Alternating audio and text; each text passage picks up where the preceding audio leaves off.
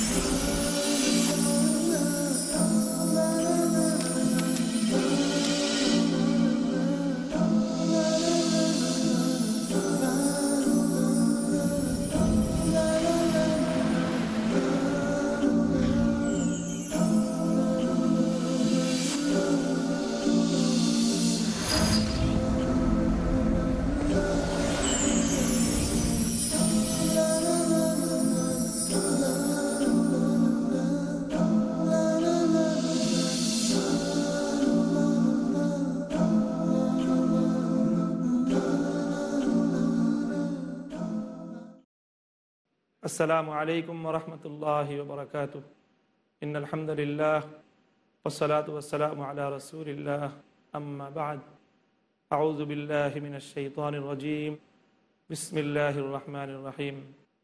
ইয়া আইয়ুহান নাসু ইত্তাকু রাব্বাকুমুল্লাযী খালাকাকুম মিন নাফসিন ওয়াহিদাতিন ওয়া খালাকা মিনহা যাওজাহা ওয়া বাসসা মিনহুমা রিজালান কাসীরান ওয়া নিসাআ واتقوا الله الذي تساءلون به والأرحام إن الله كان عليكم رقيبا। সুপ্রিয় দর্শক মণ্ডলী, আমরা বিগত পর্বে আলোচনা করেছিলাম ইসলামের দৃষ্টিতে পরিবার গঠন ও পারিবারিক জীবন নিয়ে। এই পর্বে আমরা একই বিষয়ে আরও কিছু আলোচনা আমরা তুলে ধরতে চাই। একটি সুখী পরিবার গঠনে, একটি সফল পরিবার গঠনে ইসলামের কি নির্দেশনা, সে বিষয়টি আজকে আমাদের আলোচনার বিষয়বস্তু হিসেবে আমরা নির্ধারণ করতে পারি। একটি সুন্দর এবং সফল একটি পরিবার কিভাবে গড়ে উঠতে পারে, ইসলাম এক্ষেত্রে সুন্দর এবং চমৎকার একটি পূর্ণাঙ্গ নির্দেশনা মানব জাতির সম্মুখে উপস্থাপন করেছে। কিছু পদক্ষেপ গ্রহণ করলে আশা করা যায় যে সফল এবং সুন্দর একটি পরিবার গড়ে উঠতে পারে। সর্বপ্রথম যে পদক্ষেপ নেওয়া যেতে পারে এবং সর্বপ্রথম যে পদক্ষেপ আমাদেরকে নিতে হবে, উত্তম জীবনসঙ্গী নির্বাচন করা। উভয়কেই করতে হবে। একজন পুরুষ সে যেমন বিবাহের আগে তার জীবন সঙ্গিনীকে উত্তম সঙ্গিনী নির্বাচন করার চেষ্টা করবে, তেমনিভাবে একজন নারীকেও বিবাহের পূর্বে উত্তম জীবন সঙ্গী হিসেবে একজনকে নির্বাচন করার ব্যবস্থা করতে হবে। ইসলাম, আল্লাহর কোরআন এবং নবীর সুন্নাহ নারী আর পুরুষ উভয়কেই সেজন্য পরিষ্কার নির্দেশনা প্রদান করেছে। হযরতে আব্দুল্লাহ ইবনে আমর ইবনুল আস রাদিয়াল্লাহু তাআলা আনহু থেকে বর্ণিত, নবী আকরাম সাল্লাল্লাহু আলাইহি ওয়াসাল্লাম ইরশাদ করেন, আদ-দুনিয়া মাতা' ওয়া খায়রু মাতা'iহা আয-যাওজাতুস সালিহা। সহিহ মুসলিম শরীফের মধ্যে বর্ণিত হাদিস, যার মর্ম হলো, আল্লাহ নবী বলছেন, এই পৃথিবীর সব কিছুই মানুষের জীবনের প্রয়োজনের বস্তু, আর মানুষের জীবনের প্রয়োজনে, পুরুষের জীবনের প্রয়োজনে যা কিছু দুনিয়াতে আছে তার মধ্যে তার সবচেয়ে বেশি প্রয়োজনীয় হলো আল মারআতুস সালিহা, নেককার দিনদার স্ত্রী। একজন পুরুষের জীবনে পৃথিবীর সবচেয়ে মূল্যবান সম্পদ হলো একজন নেককার স্ত্রী, একজন সালেহা স্ত্রী। নবী আকরাম সাল্লাল্লাহু আলাইহি ওয়াসাল্লাম নেককার একজন স্ত্রীকে, সালেহা একজন স্ত্রীকে পুরুষের জীবনের শ্রেষ্ঠ সম্পদ বলে আখ্যায়িত করলেন। আরেক হাদিসেও আল্লাহ নবী ঠিক একইভাবে পুরুষকে উদ্বুদ্ধ করেছেন যে দেখো, তুনকাহুল মারআতুলি আরবাইন লিমালিহা ওয়ালি হাসাবিহা ওয়া জামালিহা ওয়ালি দীনিহা ফাজফার বিজাতিদ্দিন তারিবাত ইয়াদাক, মুত্তাফাকুন আলাইহি। সহিহ বুখারী এবং সহিহ মুসলিমে বর্ণিত এই হাদিস আল্লাহ নবী বলছেন যে মানুষ সাধারণত বিভিন্ন দৃষ্টিভঙ্গিতেই বিবাহ করে থাকে। কেউ বিবাহ করে নারীর শুধু রূপ দেখে, কেউ বিবাহ করে নারীর সম্পদ এবং ধনাঢ্যতা দেখে, কেউ বিবাহ করে নারীর আভিজাত্য বংশীয় গৌরব দেখে, আবার কেউ বিবাহ করে নারীর দিনদারি এবং তার সালাহ দেখে। আল্লাহ নবী তার উম্মতের পুরুষদেরকে পরামর্শ দিচ্ছেন, ফাজফার বিজাতিদ্দিন, তুমি বিবাহ করার ক্ষেত্রে নারীর দিনদারিকে তুমি প্রাধান্য দাও, সেটা নিয়ে তুমি সাফল্যমণ্ডিত হওয়ার চেষ্টা করো, তারিবাত ইয়াদাক, তুমি সফল হয়ে যাবে। প্রিয় দিনী ভাই ও বোনেরা, স্পষ্টভাবেই নবী আকরম সাল্লাল্লাহু আলাইহি ওয়াসাল্লাম এই দুটি হাদিসের মধ্যেই উম্মতের পুরুষকে দিনদার নেককার স্ত্রী নির্বাচন করার জন্য পরামর্শ দিয়েছেন, নির্দেশনা দিয়েছেন। ঠিক তেমনিভাবে কনেপক্ষ নারীকেও নবী আকরম সাল্লাল্লাহু আলাইহি ওয়াসাল্লাম একই নির্দেশনা দিয়েছেন। আল্লাহ নবী বলেছেন, ইজা আতাকুম মান তারজাউনা দীনাহু ওয়া খুলুকাহু ফাযাওবিজুহু ইল্লা তাফআলু তাকুম ফিতনাতুন ফিল আরদি ওয়া ফাসাদুন আরিজ।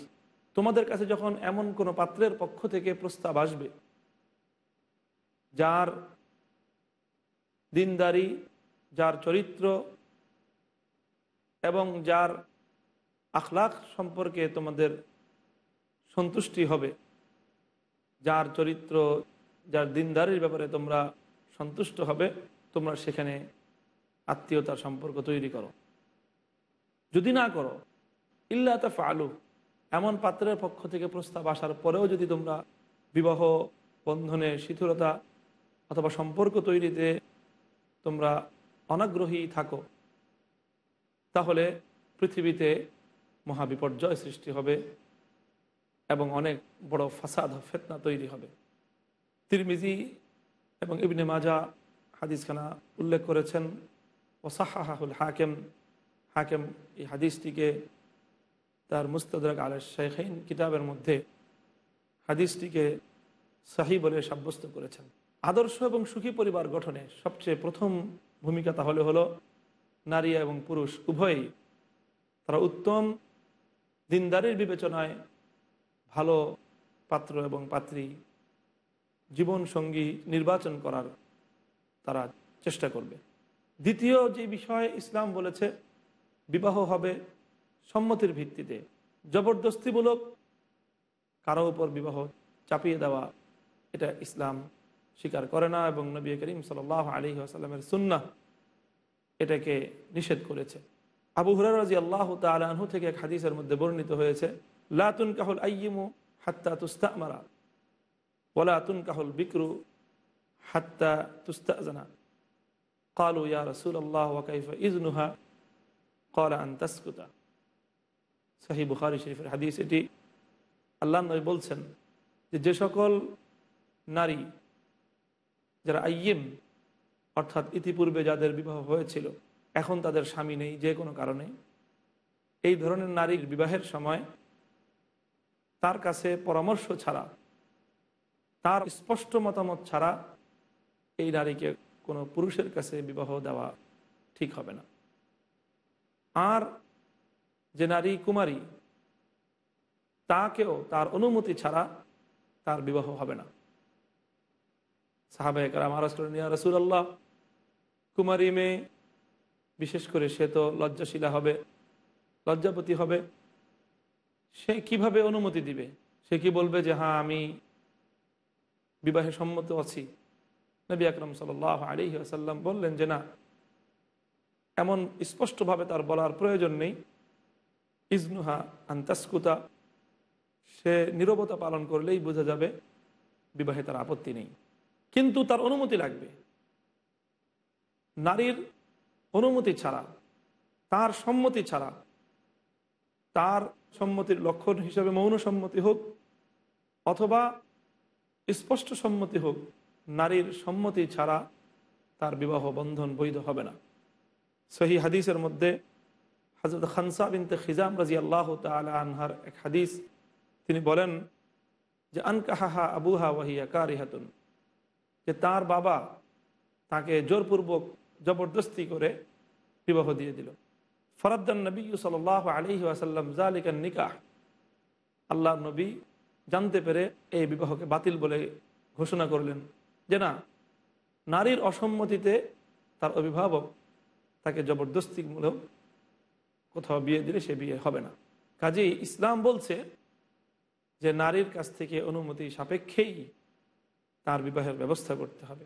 তবে হ্যাঁ, ইসলামের দৃষ্টিভঙ্গি হলো এই যে কোনো নারী পারতপক্ষে তার বিবাহের ব্যাপারটা সরাসরি ডিল করবে না, বরং নারীর পক্ষ থেকে তার অভিভাবক এই ব্যাপারটি ডিল করবে এবং অভিভাবকদের মাধ্যমে, ওয়ালির মাধ্যমে তার বিবাহ বন্ধন সম্পন্ন হবে। লা নিকাহা ইল্লা বিওয়ালিয়িন, আল্লাহ নবী বলেছেন কোনো নারীর সম্পর্ক এটা তার ওয়ালি ছাড়া সরাসরি নারীর সিদ্ধান্তে, নারীর ডিসিশনে, নারীর মাধ্যমেই এটা হওয়া উচিত নয়, এবং এটা হলে বিবাহ বন্ধন এটা যথাযথ হবে না। কাজেই ইসলাম নারীকে তার জীবনসঙ্গী নির্বাচন করার ক্ষেত্রে স্বাধীনতা দিয়েছে। তার উপর কারো জবরদস্তি ইসলাম মেনে নেয়নি। নারীর অধিকারকে ইসলাম এক্ষেত্রে অত্যন্ত সম্মান এবং মর্যাদা দিয়েছে। হ্যাঁ, তবে নারীর কল্যাণে, নারীর স্বার্থেই এবং নারীর জীবনে তার যে কোমলতা, তার যে লজ্জাশীলতা এবং নারীর নিরাপত্তার স্বার্থেই এখানে নারীর ওলি তথা তার অভিভাবকের সহযোগিতাকে ইসলাম তার সঙ্গে জুড়ে দিয়েছে। এভাবে যদি ইসলামের দিক নির্দেশনাগুলিকে মেনে নেওয়া যায় তাহলে সুন্দর একটি দাম্পত্য সম্পর্ক তৈরি হতে পারে। সুপ্রিয় দর্শক শ্রোতামণ্ডলী, আলোচনার এ পর্যায়ে আমরা ছোট্ট একটি বিরতিতে যাব। বিরতি থেকে ফিরে এসে আমরা আমাদের অসমাপ্ত আলোচনা সমাপ্ত করার চেষ্টা করব। ততক্ষণ আপনারা আমাদের সঙ্গেই থাকবেন বলে আশা করি। আসসালামু আলাইকুম ওয়া রাহমাতুল্লাহ।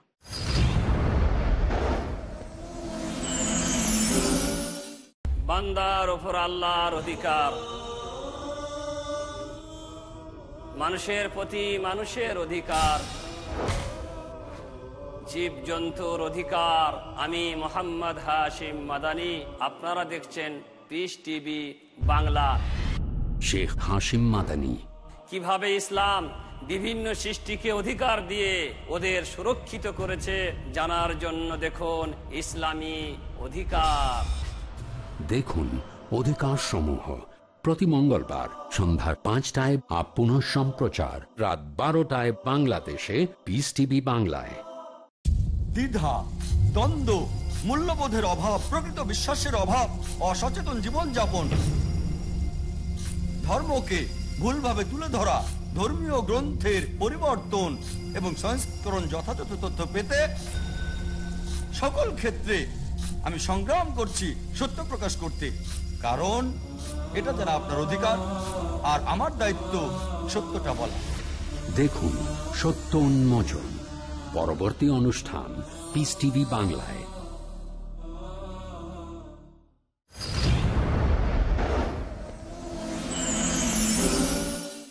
আসসালামু আলাইকুম রহমতুল্লাহ।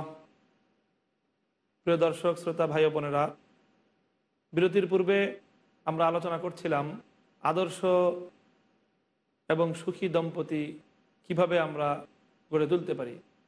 দাম্পত্য সম্পর্কে সফলতা অর্জন করার জন্য ইসলাম কি কি পদক্ষেপ গ্রহণ করতে বলেছে, তার মধ্যে আরেকটি গুরুত্বপূর্ণ ইসলামের নির্দেশনা হলো স্বামী এবং স্ত্রী, নারী আর পুরুষের মধ্যকার সম্পর্ক হবে সমঝোতা এবং ভালোবাসার ভিত্তিতে। একে অপরকে তার জীবন সঙ্গীর রুচি ও চাহিদাকে গুরুত্ব দিতে হবে। পরস্পরের মর্যাদা রক্ষা করবে এবং একে অপরের অধিকার আদায়ে সচেষ্ট হবে। আল্লাহর কোরআন বলেছে, ওয়ালাহুন্না মিসলুল্লাযী আলাইহিন্না বিল মা'রুফ ওয়ালিররিজালি আলাইহিন্না দারাজা ওয়াল্লাহু আজিজুন হাকীম। আল্লাহ ঘোষণা করছেন যে নারীদের জন্যও রয়েছে কিছু অধিকার, যেমনিভাবে রয়েছে নারীর উপর পুরুষের কিছু অধিকার। অর্থাৎ পুরুষের উপর রয়েছে নারীর অধিকার, যেমনভাবে নারীর উপর রয়েছে পুরুষের অধিকার। তো এভাবে স্বামীর কিছু অধিকার, হক নারীকে রক্ষা করতে হবে স্ত্রীকে, যেমনিভাবে হুকুকুজ জাওজা স্ত্রীর অধিকার রক্ষা করতে হবে তার স্বামীকে। এভাবেই উভয়ের হক এবং অধিকার রক্ষা করার মাধ্যমেই একটি সুন্দর দাম্পত্য সম্পর্ক তাদের মধ্যে তৈরি হতে পারে। তবে ওয়ালির রিজালি আলাইহিন্না দারাজা, আল্লাহ রাব্বুল আলামিন পুরুষের জন্য একটা বিশেষ মর্যাদা আল্লাহ পাক এখানে নির্ধারণ করেছেন। সেটা হলো যে পুরুষ হেড অফ দ্য ফ্যামিলি, পরিবারের কর্তা হিসেবে আল্লাহর পক্ষ থেকে পুরুষই হলো এখানে সিলেক্টেড।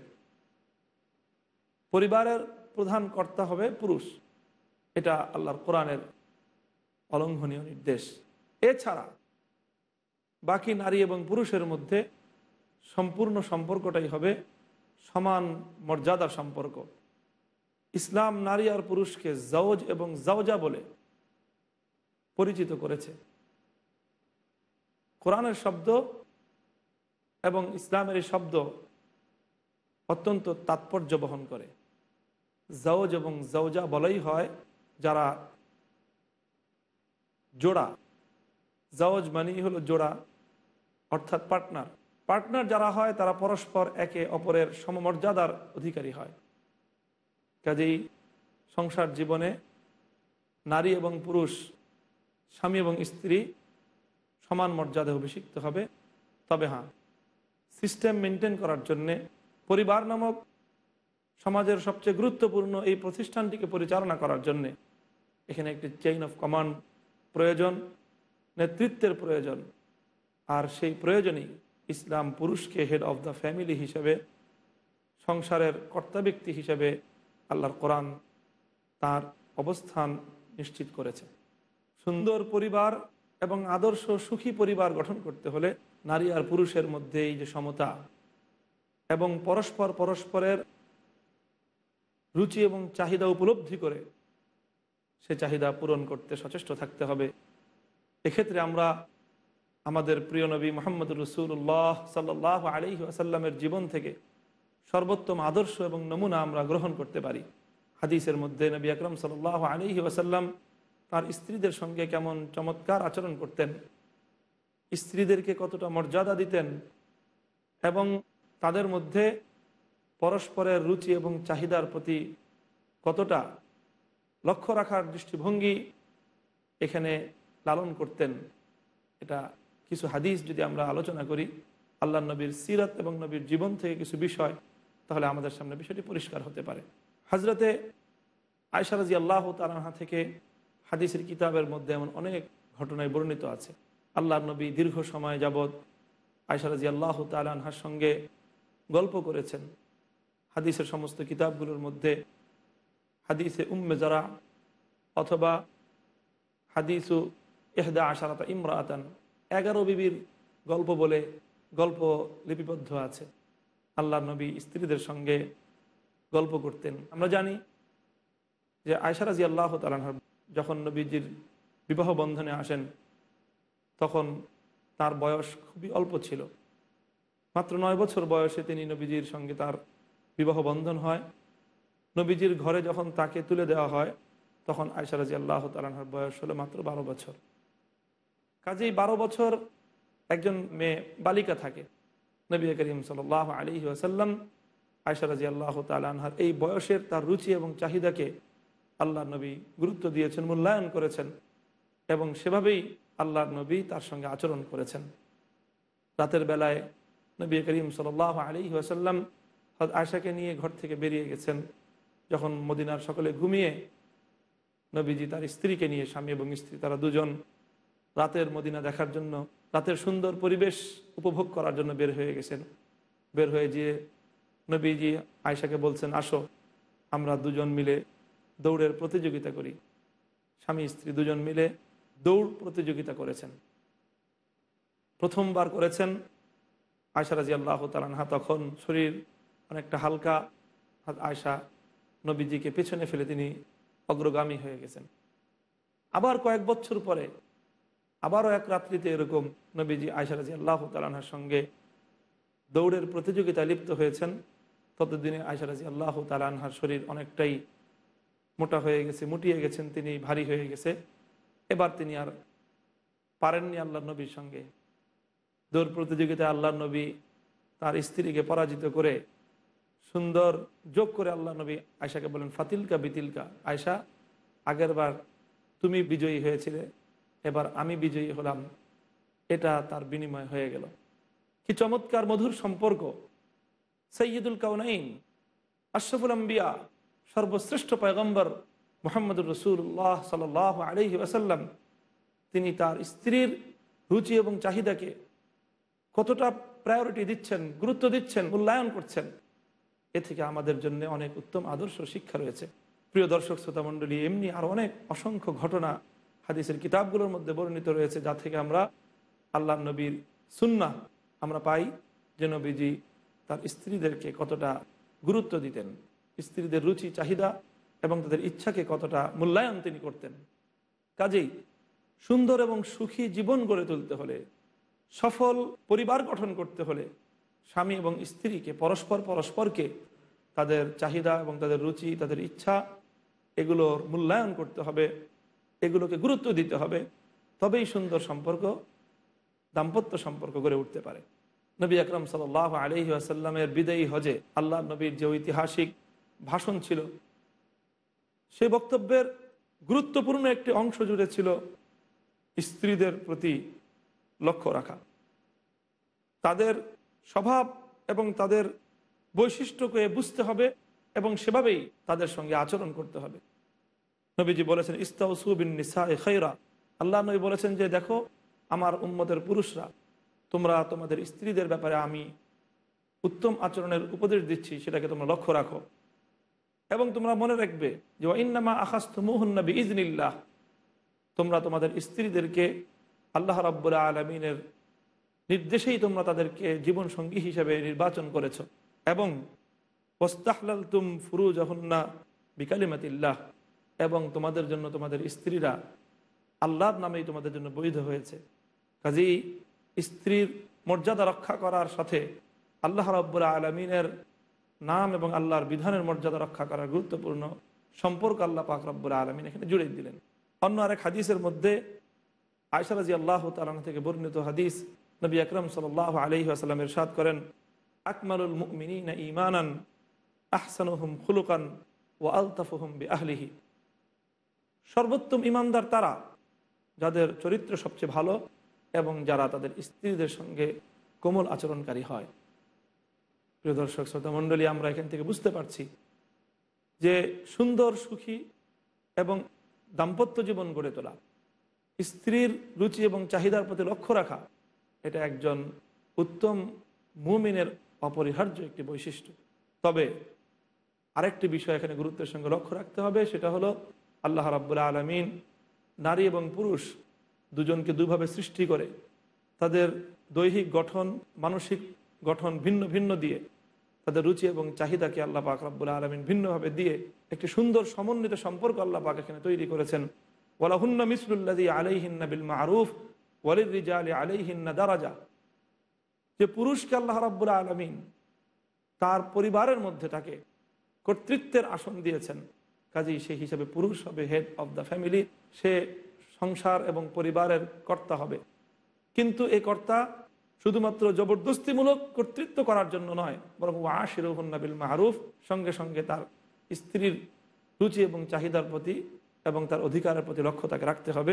এক্ষেত্রে নারীকেও আল্লাহ নবী হাদিসে পাকের মধ্যে ইরশাদ করেছেন, ওয়াল মারআতু রাইয়াতুন ফি বাইতি যাওজিহা ওয়া হিয়া মাসউলাতুন আন রাইয়াতিহা, স্ত্রী ঘরের দায়িত্বশীলা আর স্বামী সংসারের দায়িত্বশীল।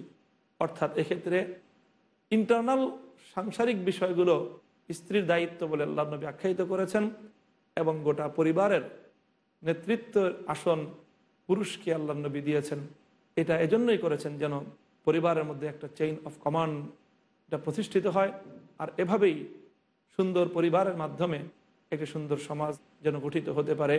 এই সকল বিষয়গুলিকে লক্ষ্য রাখলেই আদর্শ পরিবার গঠন হওয়া সম্ভব। সুপ্রিয় দর্শক শ্রোতা মণ্ডলী, আমাদের সময় শেষ। আল্লাহ রাব্বুল আলামিন আমাদের পরিবারগুলোকে সুখী এবং সুন্দর পরিবার হিসেবে আল্লাহ পাক পরিচালনা করার তৌফিক দান করুন। ওয়া আখিরু দাওয়ানা আনিল হামদুলিল্লাহি রাব্বিল আলামিন। আসসালামু আলাইকুম ওয়া রাহমাতুল্লাহ।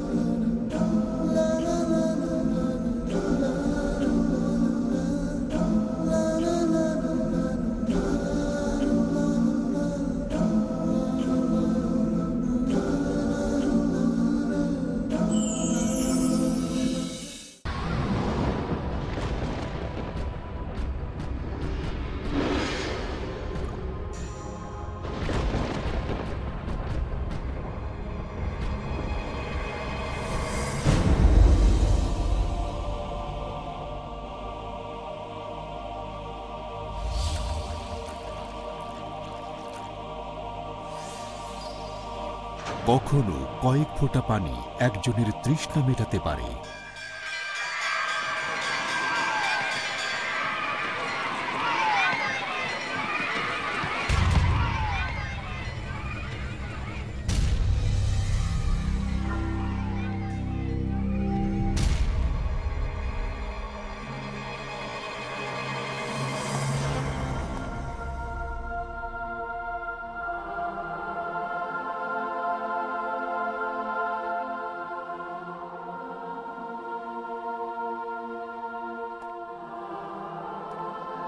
কখনো একটি সাহায্যের হাত মানুষের মুখে হাসি ফোটাতে পারে। আমাকে খেলনাটা একটু দাও না, দাও না, দাও না। না, দেব না, দেব না, দেব না।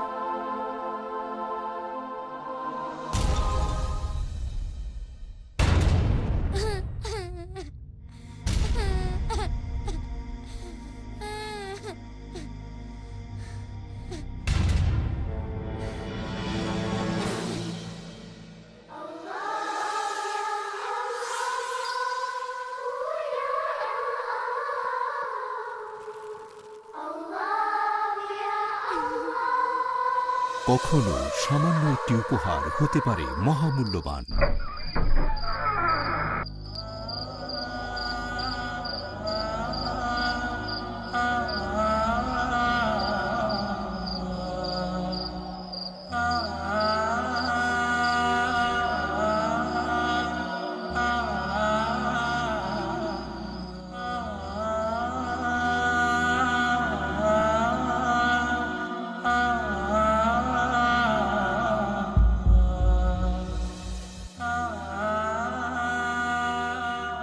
কখনো একটি জীবন দর্শন মানুষের মনে জাগাতে পারে আশার আলো। তবে আমাদের জীবনের সবচেয়ে গুরুত্বপূর্ণ হলো পেছনে ফেলে আসা আমাদের পদচিহ্ন। মুক্ত হস্তে দান করুন, সেই পদচিহ্নই রেখে যান যেভাবে স্রষ্টা আমাদের জীবনটাকে পরিচালিত করতে বলেছেন। পিস টিভি, মানবতার সমাধান। আপনাদের ডোনেশন আর জাকাত পাঠিয়ে দিন। পিস টিভিকে সমর্থন করুন। ডোনেশন এবং জাকাত পাঠানোর ঠিকানা IRFI আল Ryan bank, quadrant code 48 Calthorpe road, Birmingham, UK। Post code B151TH, short code 300083, Swift BIC code IBO BZB22, IBAN GB52LOYD 30963401 024192, pound account number 011323001, euro account number 011323002, US dollar account number 011323003। টাকা পাঠিয়ে আমাদের email করুন admin@peacetv.tv। Piece TV, মানবতার সমাধান।